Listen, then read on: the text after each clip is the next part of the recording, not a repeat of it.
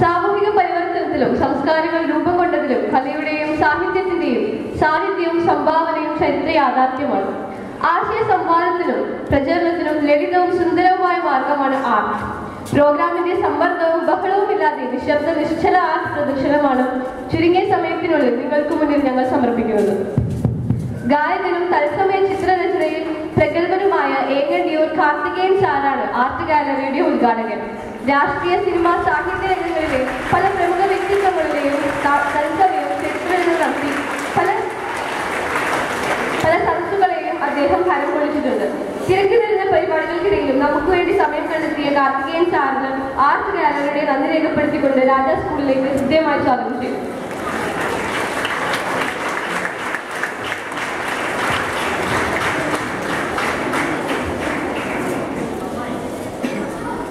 നമ്മുടെ ഈ art ഗാലറിയുടെയും art ക്ലബിൻ്റെയും ഉദ്ഘാടനം നിർവഹിക്കുന്നതിന് വേണ്ടി ഇവിടെ സൂചിപ്പിച്ചതുപോലെ വിനയത്തോടെ കാർത്തികേയൻ സാറിനെ ക്ഷണിക്കുകയാണ്.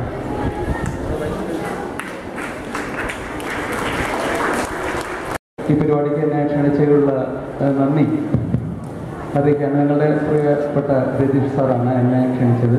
ഇവിടെ വന്നപ്പോൾ ജാഫർ സാറും എൻ്റെ പഴയ സുഹൃത്താണ്. ഇനിയിപ്പോൾ നമ്മളെല്ലാവരും സുഹൃത്തുക്കളായി മാറി.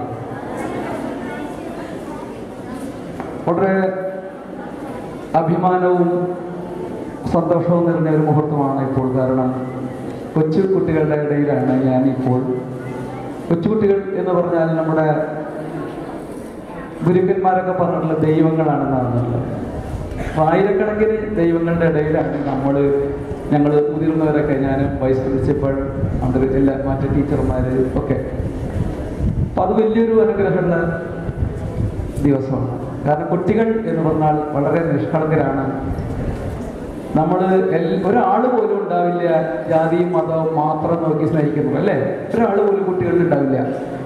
നമ്മളിതൊക്കെ ഒരു ആചാരത്തിന്റെ ഭാഗമായിട്ട് പല അടയാളങ്ങൾ നമുക്കുണ്ടാവും. കുറി ഉണ്ടാവും, ഇതുപോലെ തൊപ്പി ഉണ്ടാവും, അങ്ങനെ പലതും ഉണ്ടാവും. പക്ഷെ നമ്മളൊക്കെ തന്നെ കൊച്ചു കുട്ടികൾ പ്രത്യേകിച്ചും സ്നേഹിക്കുന്നത് ജാതിയും മതവും ഒന്നും നോക്കാതെ മനുഷ്യനായിട്ടാണ്. അങ്ങനെ തന്നെയാണ് നമ്മൾക്ക് ദൈവങ്ങൾ എന്ന് പറയുന്നവരൊക്കെ പറഞ്ഞിട്ടില്ല, അല്ലേ? അള്ളാഹുവിന്റെ മുമ്പിൽ വലിയൊരു വ്യത്യാസമല്ല, ഒരു വ്യത്യാസമില്ല. എല്ലാവരും അള്ളാഹുവിന്റെ മുമ്പിൽ സമന്മാരാണ്. അതുപോലെ തന്നെയാണ് ഹിന്ദു പുരാണങ്ങളും ഈ ക്രിസ്ത്യൻ പുരാണം ഒക്കെ തന്നെ പറയുന്നത് ഒന്നാണ് എന്ന് മനസ്സിലാക്കുകയാണ് നമ്മൾ. കുട്ടികളെ അത്രയും പോലും മുതിർന്നവർക്ക് കഴിയില്ല. അവിടെയാണ് ഞാൻ പറഞ്ഞത്, നിങ്ങളാണ് ദൈവങ്ങളുടെ മനസ്സുമായി നടക്കുന്നവർ, ജീവിക്കുന്നവർ, പഠിക്കുന്നത്. നമ്മളുടെ ദൈവത്തിന്റെ ചിന്ത ഒക്കെ ഉണ്ടെങ്കിലും നിങ്ങൾ പഠിക്കുന്ന കുട്ടികളായതുകൊണ്ട് എങ്ങനെയാണ് മനുഷ്യനുണ്ടായത് എന്ന് തീർച്ചയായിട്ടും അറിയാം. അതായത് ശാസ്ത്രബോധത്തോടുകൂടി നമ്മൾ ജീവിക്കുന്നവരാകുമ്പോൾ മാത്രമാണ് ഇനി നമ്മൾ നാടിന്റെ പൗരന്മാരായിട്ട് മാറുക. കുറച്ചൊക്കെ ശാസ്ത്രബോധത്തിൽ കൂടെ ആയാലും മതത്തിൽ വിശ്വസിച്ചാലും ശാസ്ത്രബോധത്തിൽ കൂടെ നടന്നല്ലാതെ നമ്മൾ ഇനിയുള്ള കാലം ജീവിക്കാൻ പറ്റില്ല എന്നുള്ള ഒരു കാര്യം കൂടിയുണ്ട്. ഏറെ നേരം നിങ്ങളോട് സംസാരിക്കണം എന്ന് എനിക്ക് ആഗ്രഹമുണ്ട്. പക്ഷേ എനിക്ക് മറ്റൊരു പരിപാടിയിൽ ബന്ധപ്പെടാനുമുണ്ട്. 9:30 അവിടെ എത്തേണ്ടതായിരുന്നു. എന്തായാലും പറ്റില്ല, അന്തിക്കാട് എന്തായാലും പറ്റില്ല, കുറച്ച് വൈകും, സാരില്ല. കുട്ടികൾക്ക് ഇഷ്ടമുള്ള നമ്മുടെ എല്ലാവരും ഒന്നാണ് എന്ന് പറഞ്ഞ ഒരു ഗുരുനാഥൻ നമുക്കുണ്ടായിരുന്നു. അദ്ദേഹം എഴുതിയ ഒരു കവിത 4 വരി മാത്രമേ ഞാൻ പാടുന്നുള്ളൂ.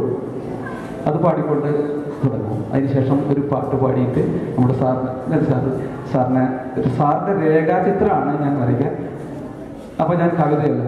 ജാതിഭേദം മതദ്വേഷം ഏതുമില്ലാതെ സർവരും സോദരത്തിന് വാഴുന്ന മാതൃകാസ്ഥാനമാണിത്. സോദരത്തിന് വാഴുന്ന മാതൃകാസ്ഥാനമാണ് ഇത്. ഏത് നമ്മുടെ സ്കൂളുകള്, പൊതുസ്ഥലങ്ങളെല്ലാതും, ഈ സ്കൂളുകളിലും പൊതുസ്ഥലങ്ങളിലൊന്നും മനുഷ്യന് ഇറങ്ങിച്ചെല്ലാൻ പറ്റാത്ത ഒരു കാലമുണ്ടായിരുന്നു. അതാണ് ഞാൻ പറഞ്ഞത്, കുറച്ച് ശാസ്ത്രീയമായിട്ട് നമ്മൾ പഠിക്കും. ചരിത്രം എന്താണെന്ന് അറിയേണ്ടതുണ്ട് എന്ന് ഞാൻ പറഞ്ഞതാണ്. ശാസ്ത്രീയമായി പഠിക്കുക എന്ന് പറഞ്ഞത് അങ്ങനെ ഒരു ചരിത്രം ഉണ്ടായിരുന്നു.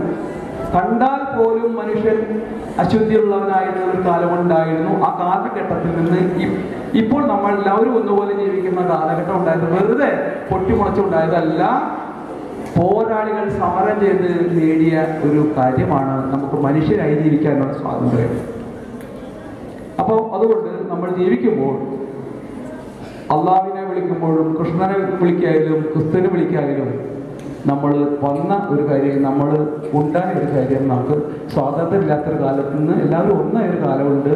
അത് സാമൂഹ്യ പരിഷ്കർത്താക്കളുടെ ഒക്കെ നിരന്തരമായ പ്രബോധനം കൊണ്ട് ഉണ്ടായതാണെന്ന് കൂടി നമ്മൾ മനസ്സിലാക്കുമ്പോൾ നമ്മൾ ഇന്ത്യക്കാരാവും ലോക പൗരനായി മാറാൻ നമുക്ക് സാധിക്കും. അങ്ങനെ എല്ലാവർക്കും ഇന്നൊരു കലയുടെ ഉദ്ഘാടനമാണ് അല്ലേ, ആർട്ട് ഗാലറിയുടെ ഉദ്ഘാടനമാണ്. തീർച്ചയായും നിരവധി കുട്ടികൾ വരയ്ക്കുന്നവരുണ്ടാവും, പാടുന്നവരുണ്ടാവും, നൃത്തം ചെയ്യുന്നവരുണ്ടാവും, പല പല കലകളിൽ ഏർപ്പെട്ടു. ഇവർ മാത്രമല്ല കലാകാരന്മാര്.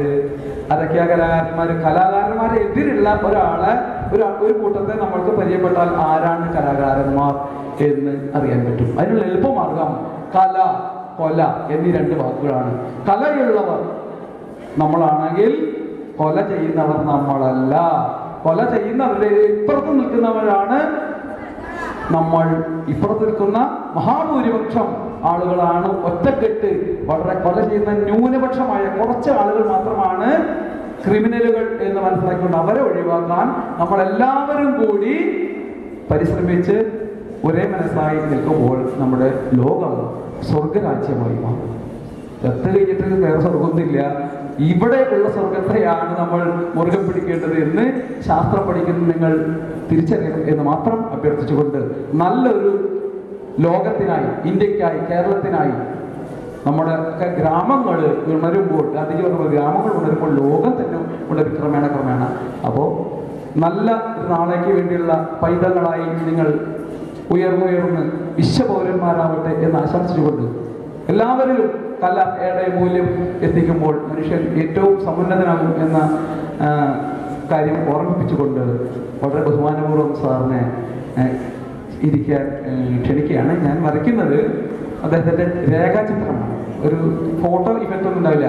ചില കുട്ടികൾ ചിലർ ചോദിക്കും എന്നോട്, എൻ്റെ ചായയിൽ വരുമോ ചേട്ടാ എന്നൊക്കെ ചോദിച്ചാൽ തൃശ്ശൂർ ഭാഷയിലേക്ക് എൻ്റെ ചായയിലൊക്കെ ഉണ്ടാവുമോ ചേട്ടാ? ഞാൻ പറയും, ഒരു കാര്യം നിങ്ങൾക്ക് ഞാൻ ഉറപ്പ് തരാം, നിങ്ങളുടെ തിരിച്ചറിയൽ കാർഡില്ലേ അതിലത്തെ ഫോട്ടോക്കാളും ഇല്ലേ, തിരിച്ചറിയൽ കാർഡ് നിങ്ങൾക്ക് കണ്ടിട്ടില്ലേ, അതിനേക്കാളും ചായ എന്തായാലും ഉണ്ടാവും ഒരു ഉറപ്പ് മാത്രമേ ഞാൻ കൊടുക്കാറുള്ളൂ. അത്ര തന്നെ ഉറപ്പേ ഇപ്പോഴും ഞാൻ ഒരു സാറിൻ്റെ രേഖാചിത്രമാണ്. സാറിൻ്റെ ചായ ഇല്ലെങ്കിലും നിങ്ങളെല്ലാവരും കയ്യടിച്ചാൽ നല്ല ശബ്ദം ഉണ്ടാവും. കയ്യടി കൊണ്ട് വേറൊരു ഗുണം കൂടിയുണ്ട്. കയ്യിൻ്റെ ഉള്ളിലത്തെ കുറേ മർമ്മങ്ങൾ ഉണർന്ന് നമ്മുടെ തലച്ചോറിനെ അടക്കം, നമ്മുടെ ഹൃദയത്തെ അടക്കം ഉത്തേജിപ്പിക്കുകയും നല്ല ആരോഗ്യവും സ്ഥിരം നിങ്ങൾ കയ്യടിക്കുകയാണെങ്കിൽ നിങ്ങൾക്ക് ഭഗവാൻ അള്ളാഹു നിശ്ചയിച്ചിട്ടുള്ള ആയുസിനേക്കാളും 2 കൊല്ലം